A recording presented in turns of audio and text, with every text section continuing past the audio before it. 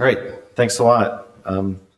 It's exciting to give a talk again in front of some people, and ironically on the presence of absence in a mostly empty ballroom. So no, it's not too bad actually. Got like some people here. As Nathaniel said, I'm Anthony from Penn State, and I'm going to talk to you today about thinking about how we represent what might be missing on our maps. I'll start by talking more broadly about visualizing the presence of absence, which is something I've written a little bit about a couple years ago before we ended up living it hard. To begin, I'm coming from an area of thinking about how we have lots of interesting pervasive spatial data. We've seen a lot of examples even in this session. Incredible depth of analytical capabilities from what we can understand about neighborhoods, from demographic and satellite data. That makes me think a lot about what's missing and absent in those sources. You know, what don't we see on these maps? For example, when tens of millions or billions of people stay home a lot, there's a sudden decrease in activity that we might expect that I think is interesting to imagine as something that should be salient on a map. This is a pretty old idea. Lots of other people before me have thought about this. Hagerstrand in particular in the 70s wrote about how geographers should maybe pay more attention to what's not present on maps.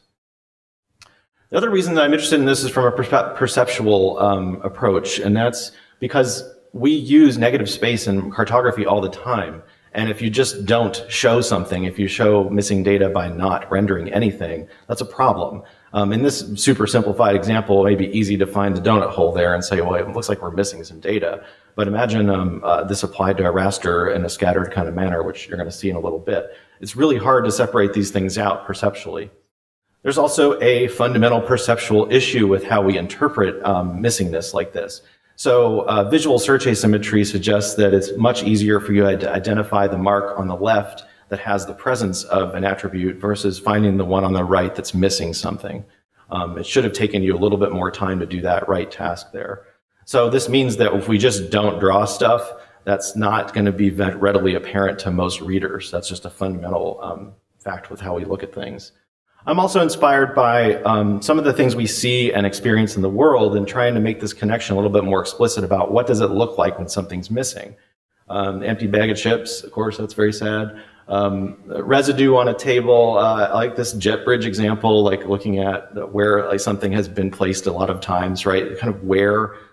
You can see this in different things in our environment, and you can also notice when something's missing.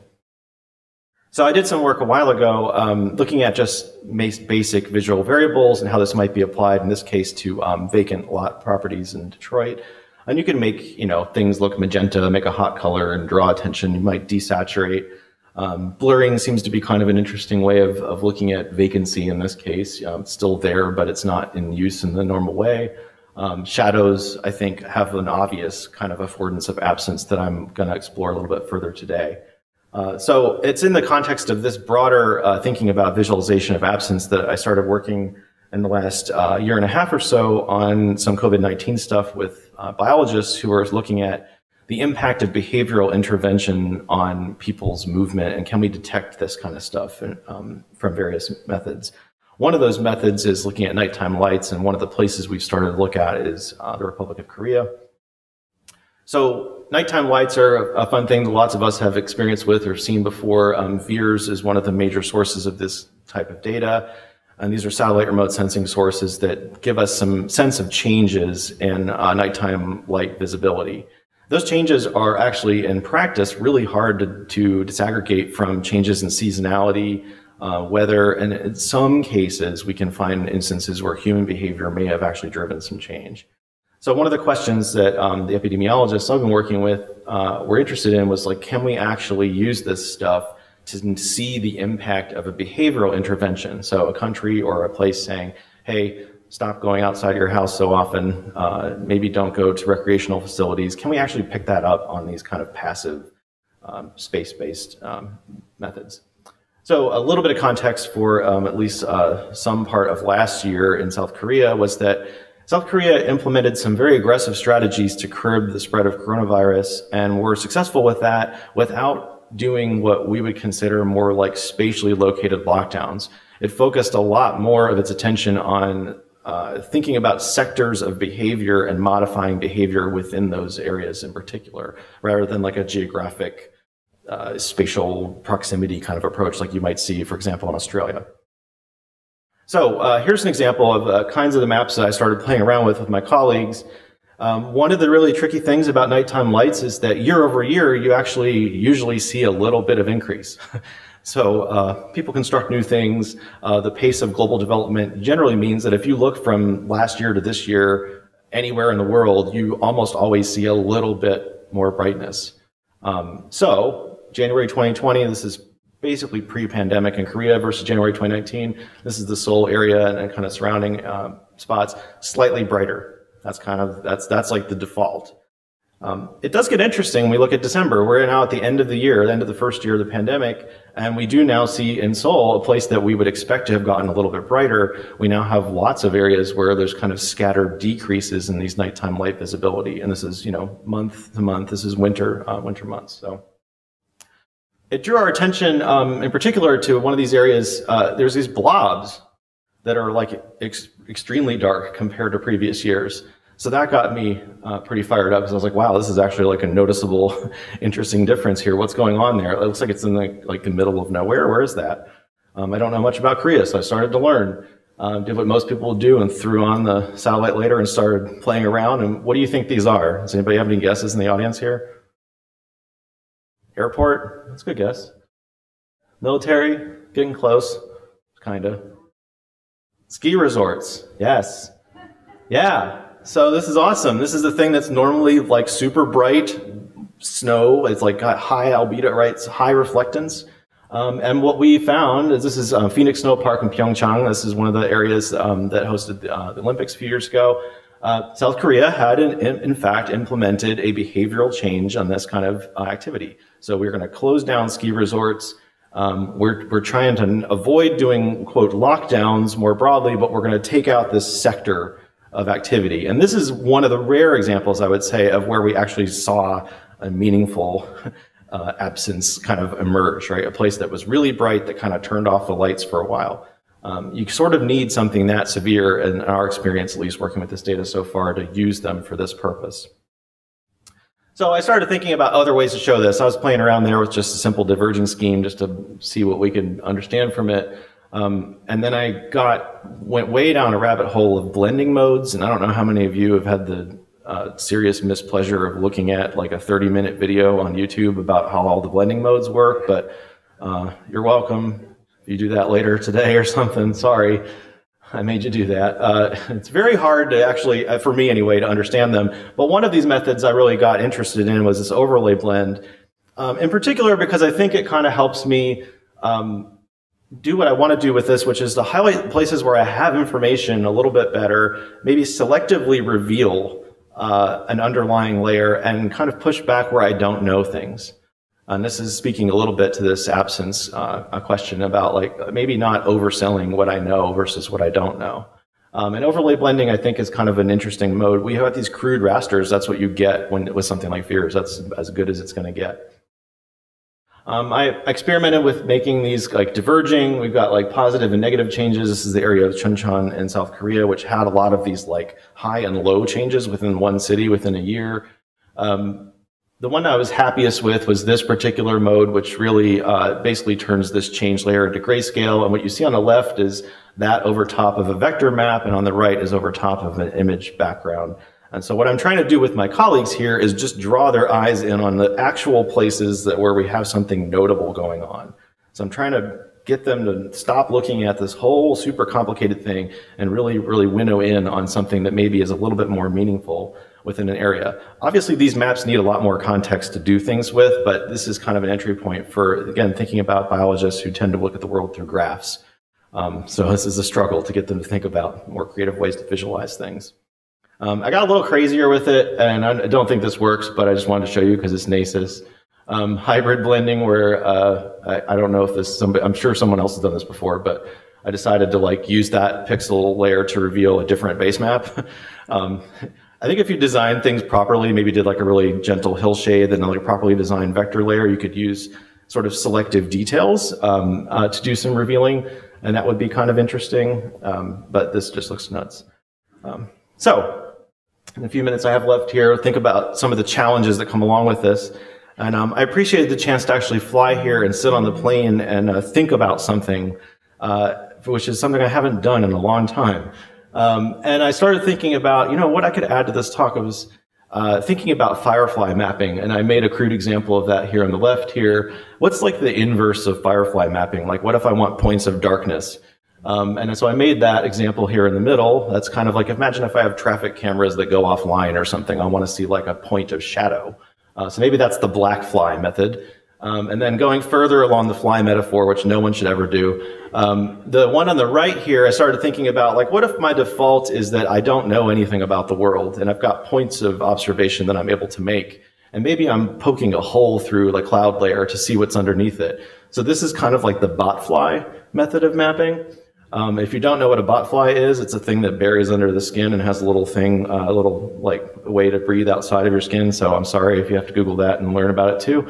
But maybe we need a more elegant way to describe this particular thing. But the sort of selective reveal, again, being a method that we could play with helping communicate absence. Like, these are places I have observations. Like, look how little this is. And I think we tend to kind of oversell how much observational power we have in many of our data sets.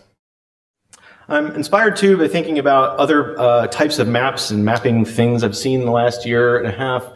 This particular example comes from a company called Video Mining, which takes all of the surveillance camera footage from inside pharmacies and grocery stores and tries to sell like business analytics stuff off of that.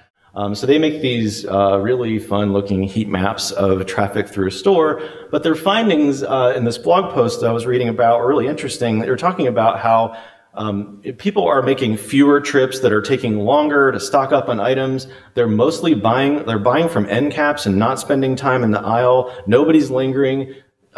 Shoppers are coming in smaller groups with 74% solo trips. This has got to be a more conspicuous change in sort of absence, right? This is a grocery store that now has like way fewer people, but they're taking longer and they're operating in different ways. And it's being represented with this crazy heat map thing, which just doesn't at all convey that negative change, right?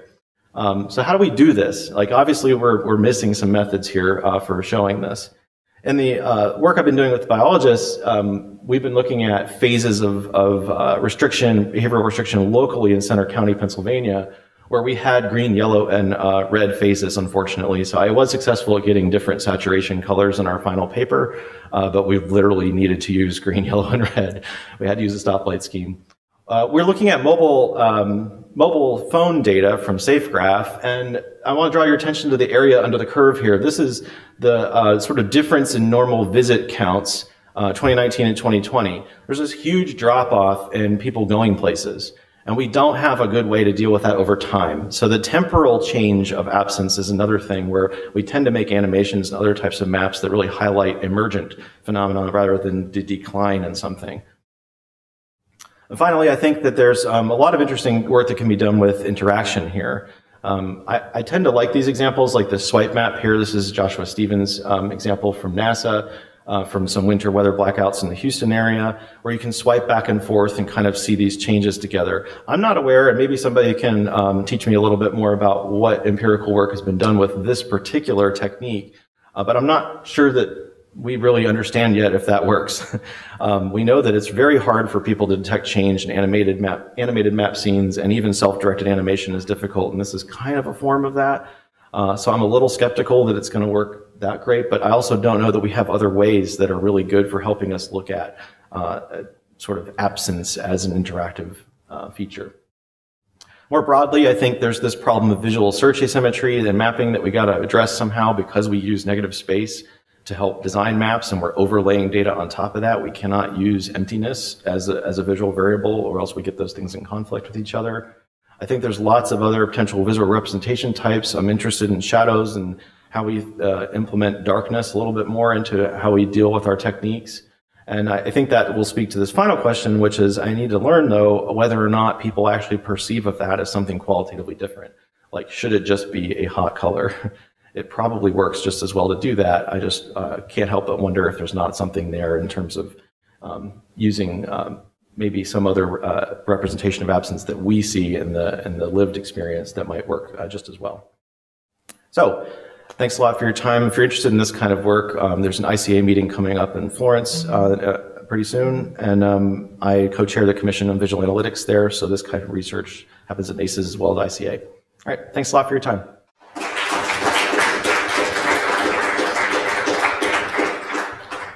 Awesome. Thank you so much, Anthony. We have time for 1 or 2 questions.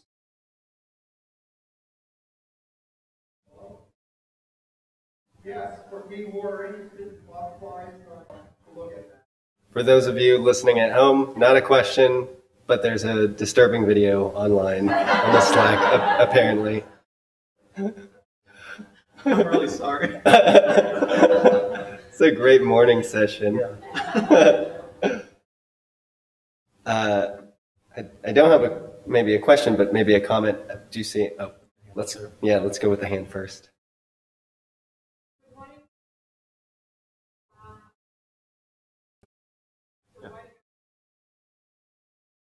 So the question is, why do you use this interactivity for the slider? Yeah, it's a great question, and I think that's why I would like to test something like this, because I share your concern that it's probable, if not likely, that just showing 2 things next to each other, showing the difference, is sufficient rather than the swipe. This seems like it's a pretty good method of doing this little change detection. You see it very commonly on like hazard maps showing like before and after disasters. People like get into this kind of swiping action to look at it. It's self-directed then, so it has maybe fewer problems than a like unpaced or previously paced animation. But I'm also skeptical that it's better.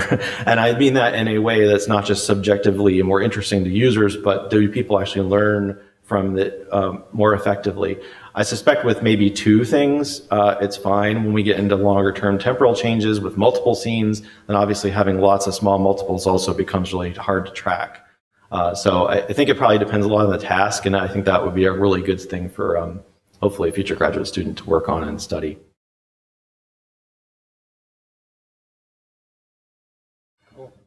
Well, technically, we are finished with the session. If there are any burning questions for Anthony, go ahead and bug him afterwards. Thank you all. Have a good rest of your NACIS.